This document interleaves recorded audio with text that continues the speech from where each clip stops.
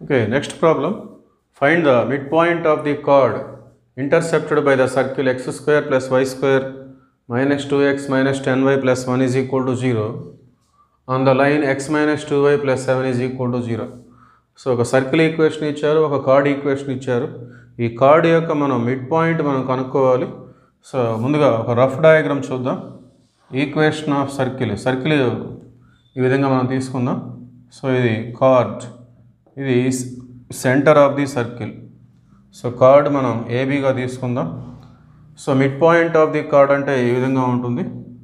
So centre నుండి మనం ఒక పర్పెండిక్యులర్ డ్రా చేసినప్పుడు, సెంటర్ నుండి కార్డ్ మీదకి ఒక పర్పెండిక్యులర్ డ్రా చేసినప్పుడు, సో ఈ పర్పెండిక్యులర్ అనేది ఖచ్చితంగా కార్డ్ యొక్క మిడ్ పాయింట్ గుండా పాస్ అవుతుంది. సో అది కాన్సెప్ట్ ఇక్కడ. So this is the mid point of card. దాన్ని మనం పి అనే పాయింట్గా మనం రిప్రజెంట్ చేద్దాం. పిహెచ్,K is the mid point of the card. So ఈ మిడ్ పాయింట్ ఎలా వస్తుందంటే foot of the perpendicular concept, because mid point of the card is nothing but the foot of the perpendicular. ఈ perpendicular యొక్క foot, అడుగు భాగం, centre నుండి card మీదకి draw చేసినటువంటి పర్పెండిక్యులర్ యొక్క ఫుట్, అడుగు భాగాన్ని మనం ఫుట్ ఆఫ్ ది పర్పెండిక్యులర్ అని చెప్పేసి ఇక్కడ మనం పర్టికులర్గా మిడ్ పాయింట్ ఆఫ్ కార్డ్గా మనం తీసుకుంటున్నాం. So mid point of card కావాలి అంటే foot of the perpendicular concept, ఆ ఫార్ములా ద్వారా మనం క్యాలిక్యులేట్ చేసేయచ్చు. సో ఇందుకోసం మనకి సెంటర్ కావాలి. సో సెంటర్ కావాలి కాబట్టి దీన్ని మనం జనరల్ ఫామ్తో కంపేర్ చేసుకొని 2g x²+y²+2gx+2fy+c is equal to 0. So 2g అంటే -2, 2f అంటే -10, c అంటే 1. therefore g is equal to 2 1 -1 వస్తుంది. f is equal to 2 5 -5. therefore center is equal to -g -f is equal to g -1, -g అంటే +1, f -5, -f అంటే +5. so this is the center. given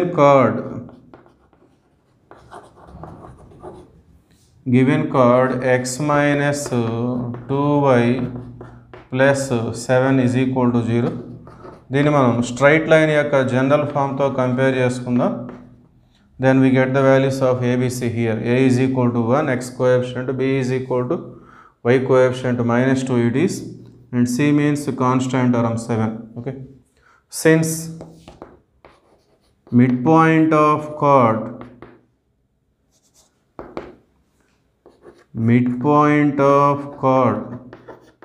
is equal to foot of the perpendicular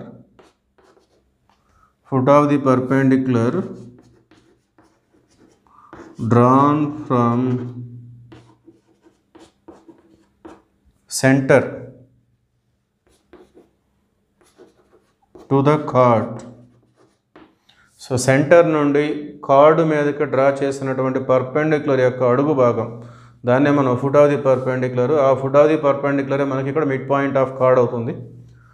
so foot of the perpendicular formula వచ్చేసి h-x1/a is equal to k-y1/b is equal to -ax1 plus by1 plus c by a² plus b². Okay. So ఇక్కడ p అనే దాన్ని మనం h,K అనుకుందాం. Mid point of card p అనేది.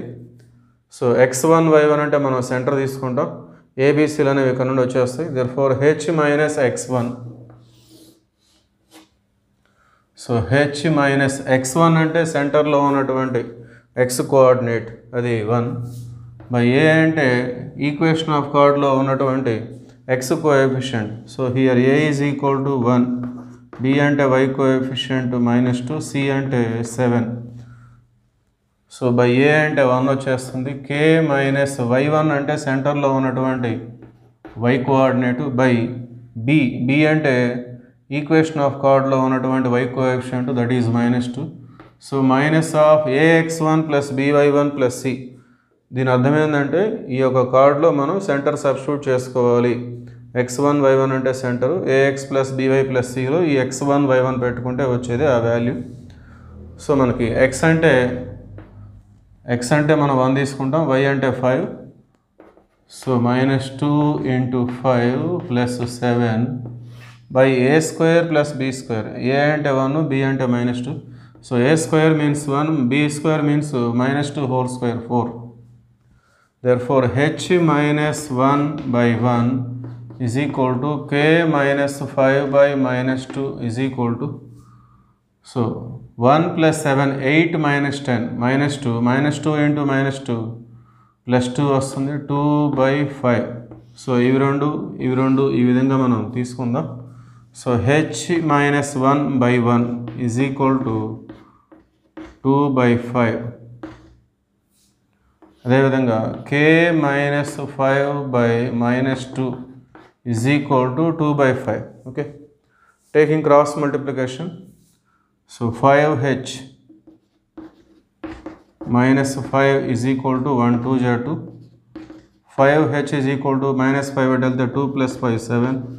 h is equal to 7/5. Okay, 5 × k, 5k - 5 5 = 25, -2 × 2 -4. 5k is equal to -4 + 25, which is equal to 21. Therefore k is equal to, we get 21/5. Therefore midpoint of chord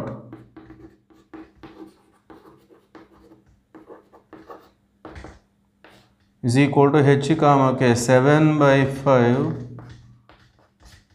21/5.